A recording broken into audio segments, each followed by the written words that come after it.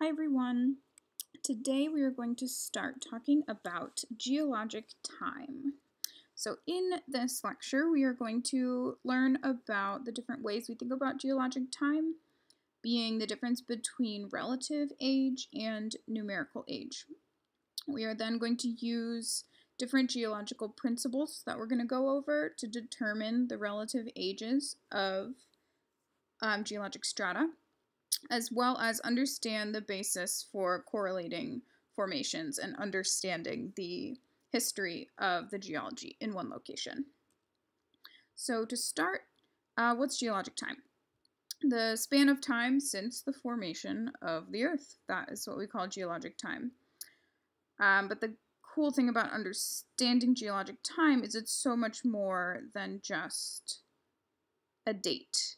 So understanding the age of something allows us to age fossils, structures, tectonic events that have all happened in the past. And when humans started to discover and also understand Earth's past and what has happened in Earth's past, it was a very big deal. It really altered the perception of where we thought we fit within the universe and within nature. So understanding the history of the Earth had a really big impact on the society, specifically the sciences of people in the world. So when we think of geologic time scale, so the time scale that we use to think of geologic past or the past of our Earth, there's two different ways to do it. So we can think about relative dating or absolute dating. So relative dating is where you establish an order or a sequence of events just using logic.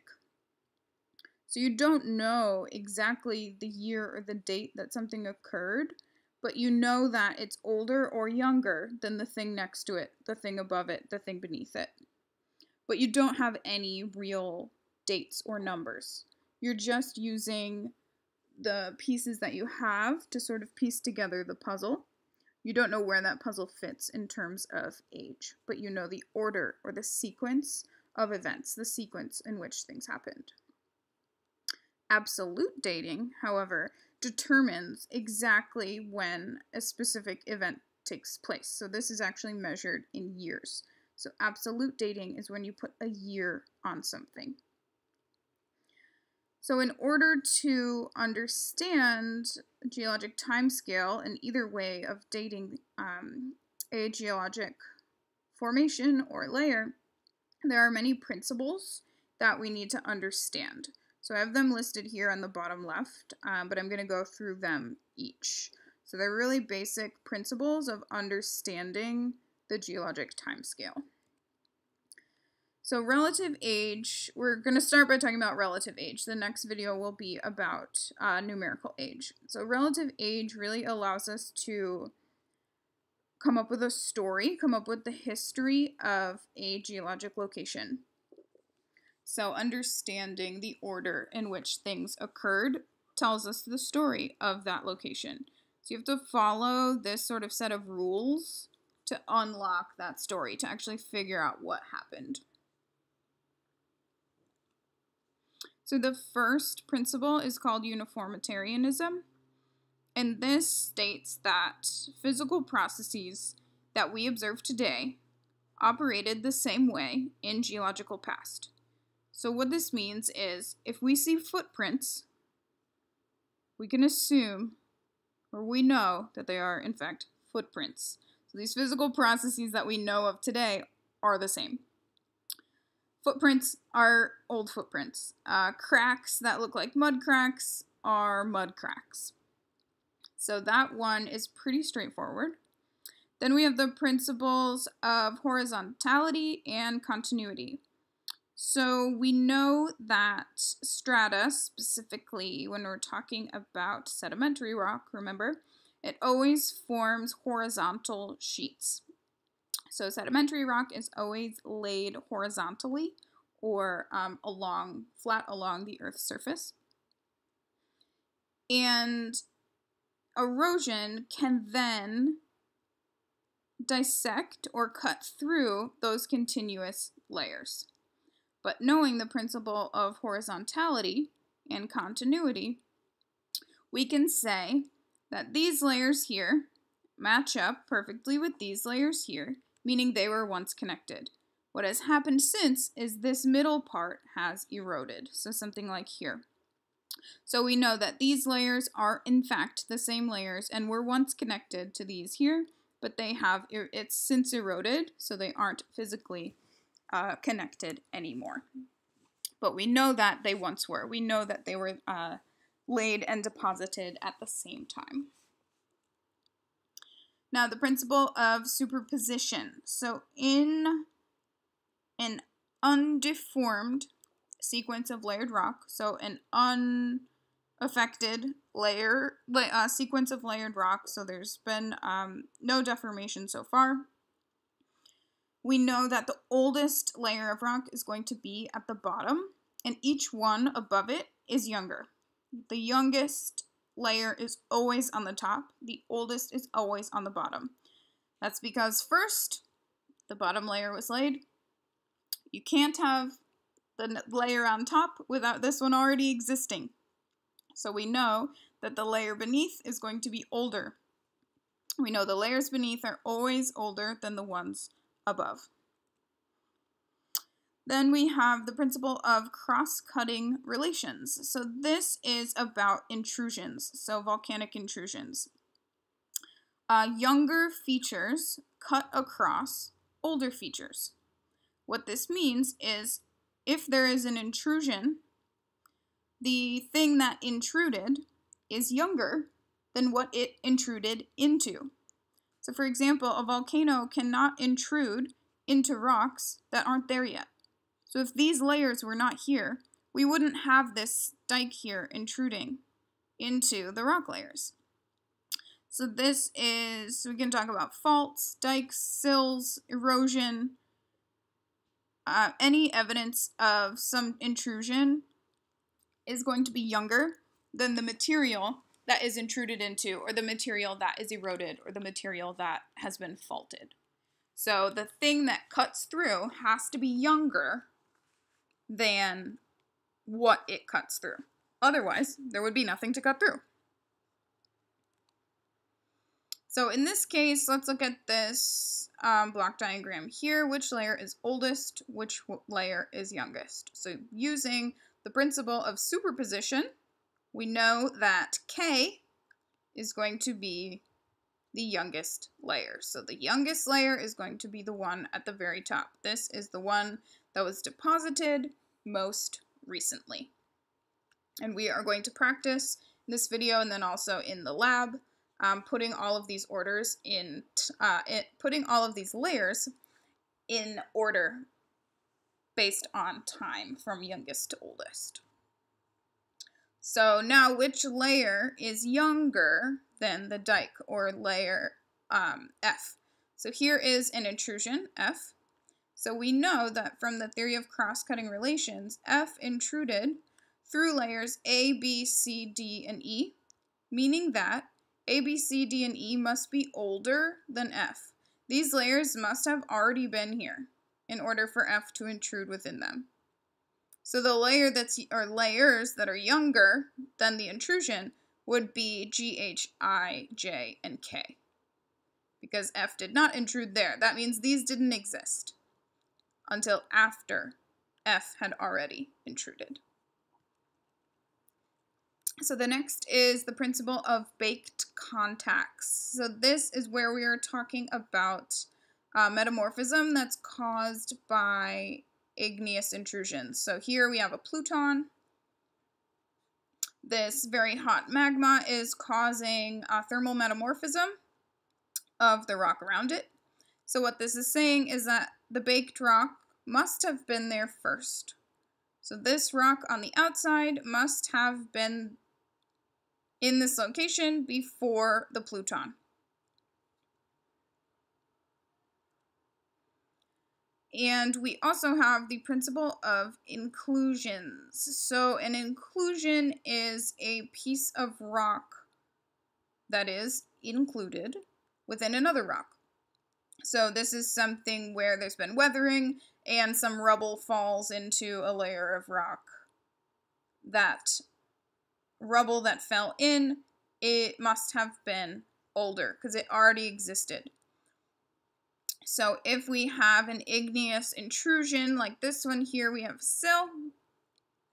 Here we have a sill with inclusions of this yellow rock type here. It means that the yellow rock type is actually older than the sill. So this layer was already in existence because as this sill intruded from either side, we don't know which one, it will have grabbed some of the yellow rock type and it would be included in that sill. So as this magma was cooling, some of this rock layer fell in and cooled within it. So here is an example of where you might see an inclusion. So we would know that this rock existed first. This one is older because as this rock was hardening and solidifying, this piece fell into it. So this one must have already been there. So using all of those principles, we can put together the story of a location in terms of relative age. So remember, none of those principles are telling us anything about the actual age in terms of years or in terms of a number, but it's going to help us put things in order. It's going to help us understand what happened at that location. Have there been faults? Have there been intrusions? So using those rules, we can take a diagram like this and figure out exactly what happened. So let's do that. So I'm going to go through step by step this diagram. It's the same one from this slide. And walk you through how we go about understanding what happened at this location based on this profile. So first, this location started with the horizontal strata. It was below sea level. So here we have the oldest layer, number 1, the youngest layer, number 8. So we have layers 1 through 8. They were deposited just like this in order from 1 to 8. But you will notice that our final diagram does not look like this. It's a lot messier. So let's figure out what happened and in what order. So here we have just layers 1 through 8. Let's see what happened to this nice undeformed horizontal strata. So the first thing is there was an igneous sill that intruded. So this igneous sill intruded between our layers 4 and 5. And then that sill hardened, there was folding, uplift, and a little bit of erosion on the surface. So we start to see that folding pattern in all of our layers, including that sill. So because the sill is included in the folding pattern, we know that the sill was already there before the folding happened. After the folding and even more erosion on the surface, we had a magma intrusion. So here is an intrusion of a pluton. We know that since the pluton cuts through our sill and our layers, we know that the sill was there first, but we notice that the pluton is not folded. It's not following that same folding pattern. So we know the pluton is younger than the folding. So the folding happened before the magma intrusion. And then we have faulting. So here we have a fault that cuts through our folded layers and our granite pluton. So we have our faulting. Let's think about what type of fault is this. When we were thinking about our fault types, the first thing to do, remember, is always figure out which one is the hanging wall, which one is the foot wall. This side looks a little bit like a foot. Here are our toes. Here is the skinny ankle. So here is our foot wall, and from our arrows we see that the hanging wall is moving down relative to our foot wall, meaning that this is a normal dip slip fault. So we had a normal dip slip fault that caused offsetting of our pluton and all of our layers.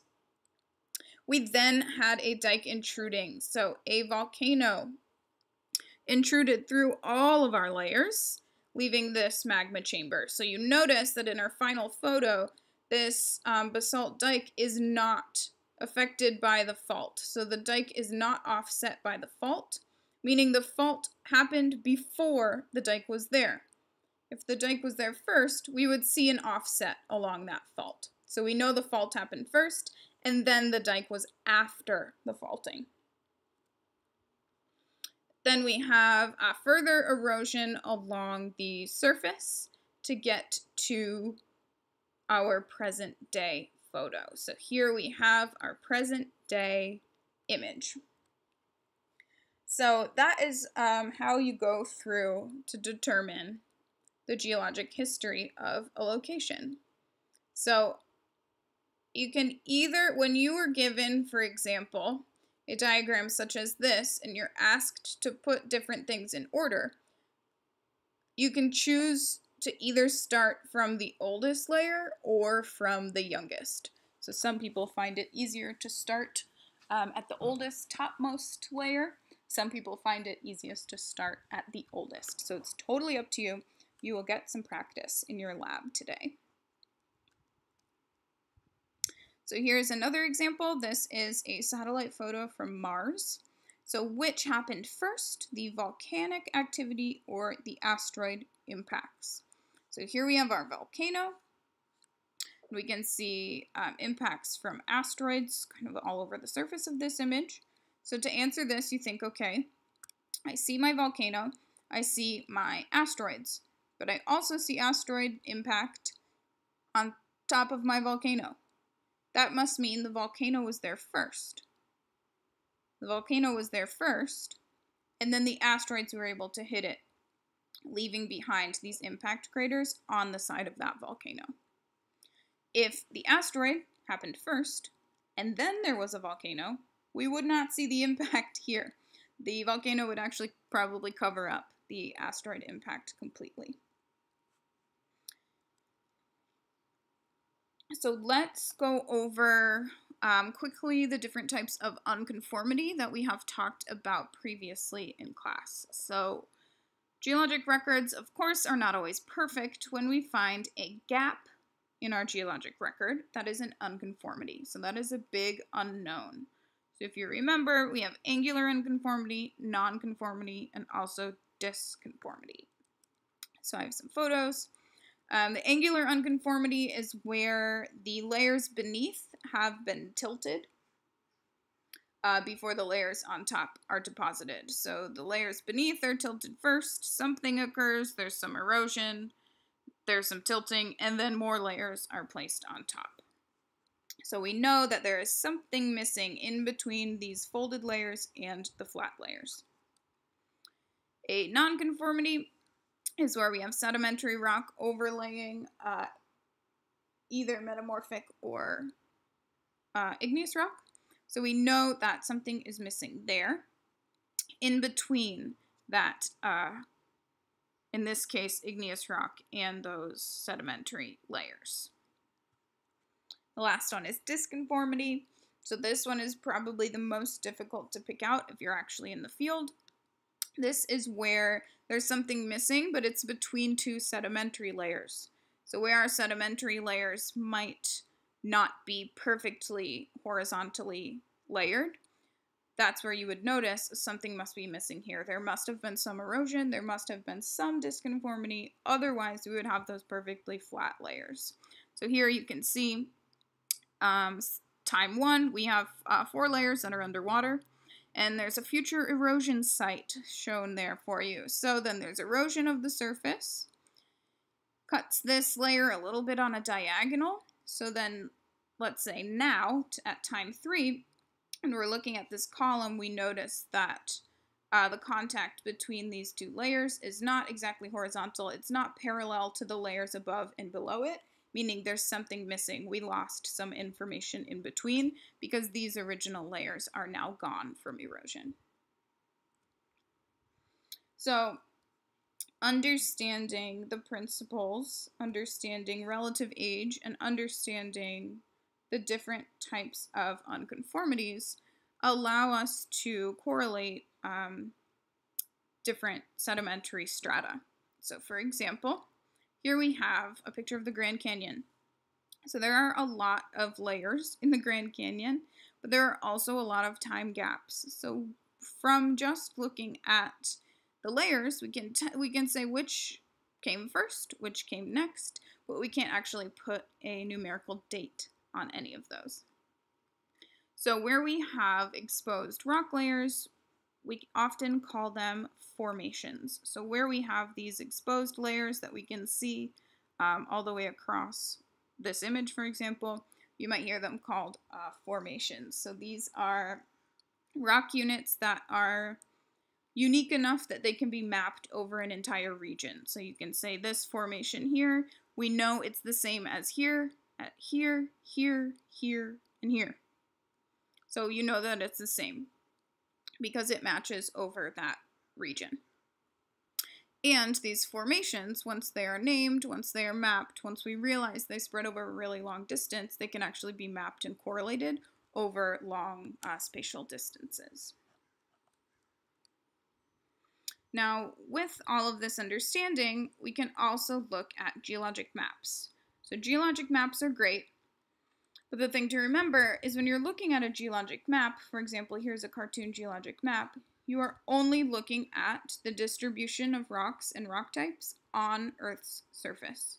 So you're seeing different formations, you're seeing rock types, you can see contacts, you can even see structures, but you're only seeing what is on the surface of the Earth. So here is the block diagram of this geologic map. So here we have one rock type, here we have another rock type. When we notice that it is actually the same, we realize this is a syncline hinge, we realize this is an anticline hinge. The geologic map is great, and using our correlations, we can create really detailed geologic maps, but we have to remember that it's only showing us what is right at the Earth's surface, so we are not seeing the layers beneath when we are looking at a geologic map. Until you start to draw out your own block diagram because you have such a fantastic understanding of geologic maps and relative geologic time. So here is a fairly detailed, but not super detailed geologic map of California. So they have incredibly detailed versions of this where you can go in and look at the exact rock type on the surface of your neighborhood, for example. This is a rock type, a geologic map of California.